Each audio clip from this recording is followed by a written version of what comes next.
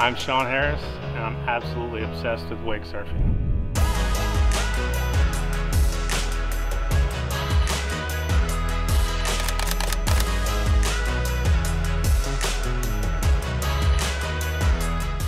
Well, I grew up in South Florida.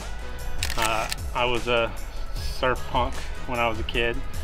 Definitely ocean surfed only and skateboarded. But that's been about 30 years. I moved here to Atlanta for work.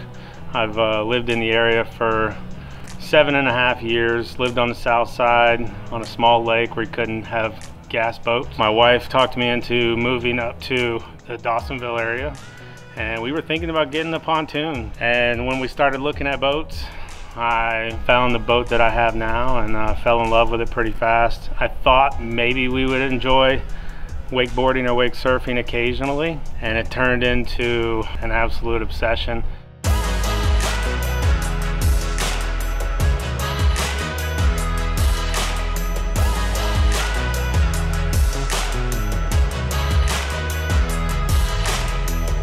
You know, this has been a challenge for me.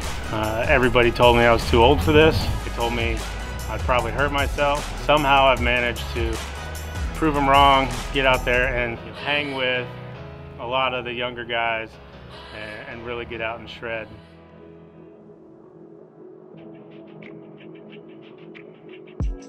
The escape on the water for me is probably the best part. When I can get out on the water and, you know, whether it's just me and the family or me and some buddies, get out on the water and enjoy surfing, take all the stress from everything that's going on in the world right now and kind of put that aside and just get a solid, you know, few hours in of nothing but fun, exercise. And honestly, it's been something that I've been so passionate about. I've been trying to do anything I can to get the word out to people maybe considering getting into something like this or doing something new, trying something that maybe is outside their comfort zone. But I've been trying to get as much following, you know, into this sport as I possibly can.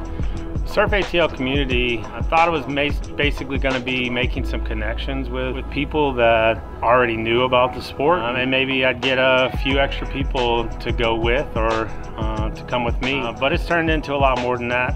I've already developed, even in the short time this year being with Surf ATL, I've made some friendships that I'm sure will last even long after I've moved out of this landlocked state and back to a beach somewhere.